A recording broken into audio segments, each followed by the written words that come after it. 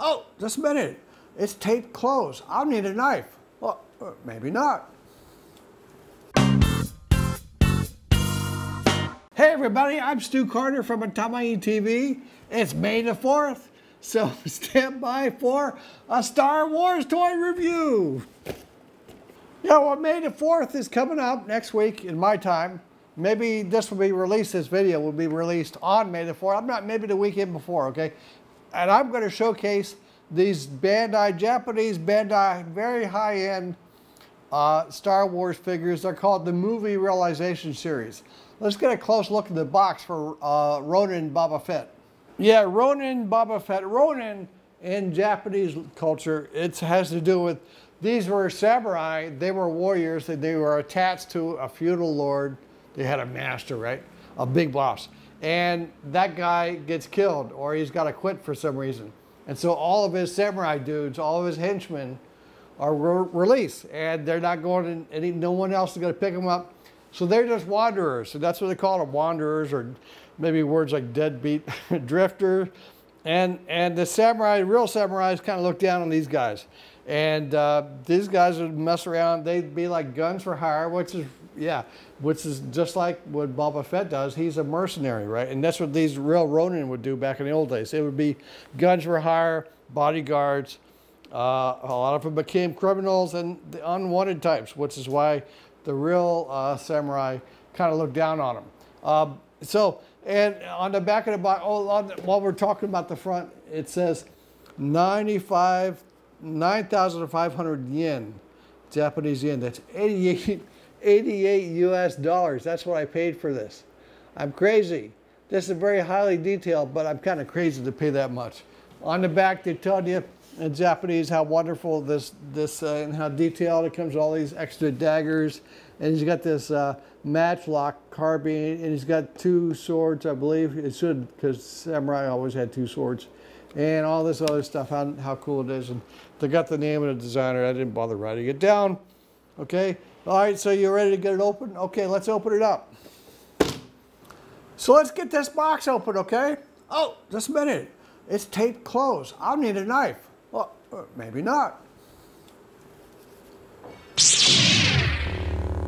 Okay.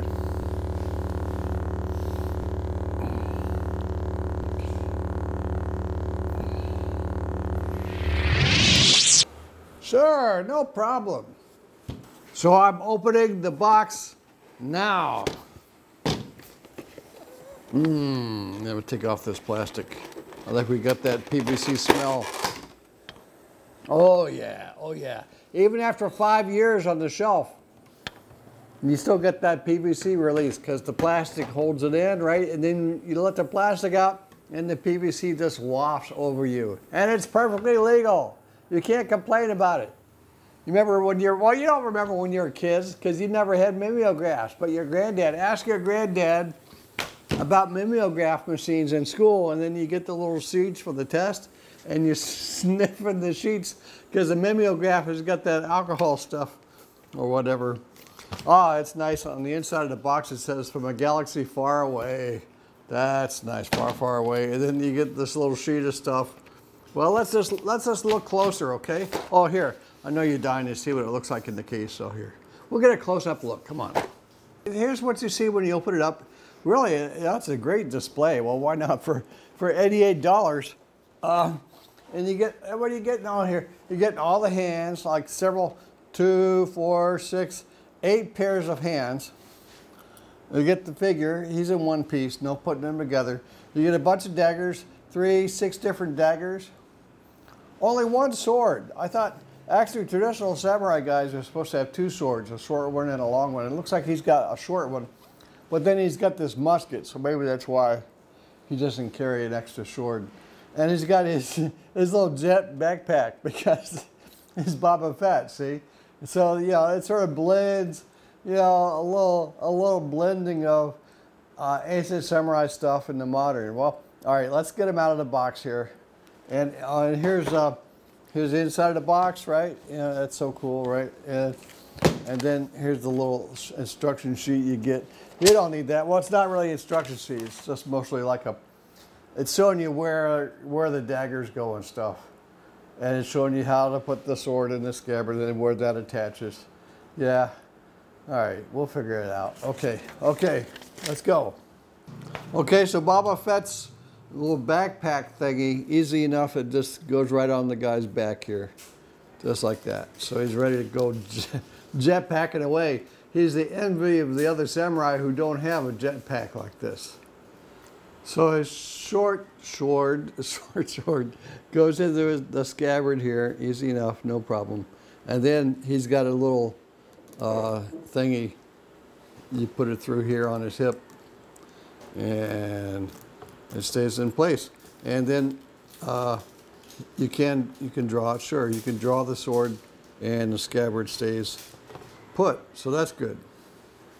So his matchlock musket, what's supposed to be a matchlock, and I'm afraid I'm not enough of an expert on this kind of weapon, except to know it does have one articulating thing here. This would be where you're putting the match, and then you touch it. Like, see, these guys have to walk around with not just one, but two matches, just in case one blew out. They would have not really a match. It would be like a fuse, you know, a real slow burning fuse. It would just kind of smoke, but there would be a spark there, right? And then that is stuck on here, and when you're ready to shoot, you bring this down, and it touches off this pan, which has some flash powder in it, and it goes flash, bam, and then there's a little hole in there, and it goes inside the barrel and lets off the main charge, and you go boom, and you get one shot, and then it probably takes you a long time to reload. There's no sling. If I'm toting around a heavy thing like this, I would want a sling. It also comes with a scope, a telescope. Interesting. So, but there's no sling, so I'll put this in his hand. Well, let's just see now. You know, if you're right-handed, you're gonna put it to your shoulder here on the right side, and then try to hold it with your left hand. But this is his fist, so we'll have to do this with other hands. Okay, we'll do that in a second. Okay, so all these daggers. Let's see if this one looks like a normal kind of a throwing knife, sure, and it's going over here on this right leg here, so they say, in the directions. And I'm putting these on for the first time. And then this one, I don't know what this is. Looks like maybe it's a can opener for, like, if he's got a can of tuna to open or something. Or maybe it's for chopping wood. I don't know. But he's got, like, no two knives are the same in this little outfit he's got here. Do I have to stop the camera to do this? I may have to. Yeah, there, okay. That's kind of on. Okay, that's kind of on there. Okay, let's try the other side. And then he's got another throwing dagger. Okay, this one is very similar to the first one. And then he's got a small, see, in case you need a small throwing dagger, see, he's got that one. This thing, it looks like a tool for his musket, or something to help clear it, you know, because they are hard to load, I'm sure. Okay, so there's those three, but that's 5 knives or tools on his legs. That's not all. And then lastly, so the last throwing knife he's got goes on his left arm here, on his left forearm.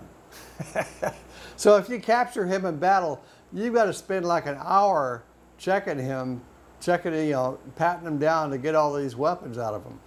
Okay, so let's have a good look at him.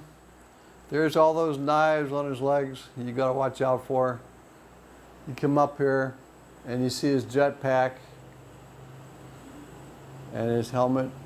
And this little target, I assume this is a targeting thing that's in the real, you know, in the movie he's got this too. It's different.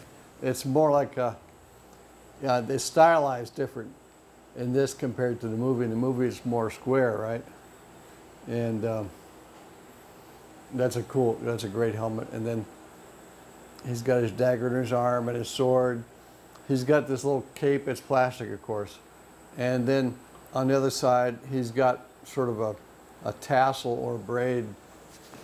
Here, let's put that out. That's kind of cool. Yeah, it's sort of a decorative tassel thing. That's pretty cool. Lots of armor, lots of pieces for the armor would account for most of why it's so expensive.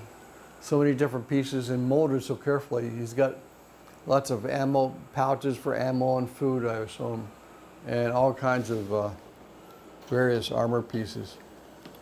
Yeah, there, straighten that out a little bit. Look at that. All these little pleaty things. It's not like molded, these are like separate pieces that are glued together. Chest plate, shoulder pieces. Yeah, overall, look at them. Well, I'll try at least one of these hands, and we'll see how well he can hold this musket. Right, so I like this hand. Well, there's several sets of, what did I say, 2, 4, 6, 8, 9 sets of hands, 9 pairs. And I like this one. Oh, I like this one for, he stands up pretty well. But considering he's very heavy on top. But I like that hand for holding the musket. Yeah. And then I put the dagger in the other hand because I don't want to worry about aiming the musket right now. Hey! And I like another hand for holding that short sword. I don't believe that with a short sword, he's going to use a two-handed approach unless he's like slicing bread or something. So I kept the dagger in the other hand there. And I think that looks pretty good by itself. I wish he had a long sword, but he's got the musket. So what are you going to do? Hi guys! If you like our video for today, don't forget to like, share, and subscribe. Thank you! Bye-bye!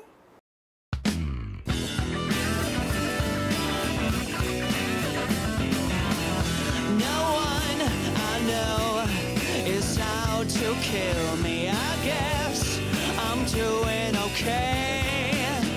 I'm lost among the millions. Just an empty head filled with the sky.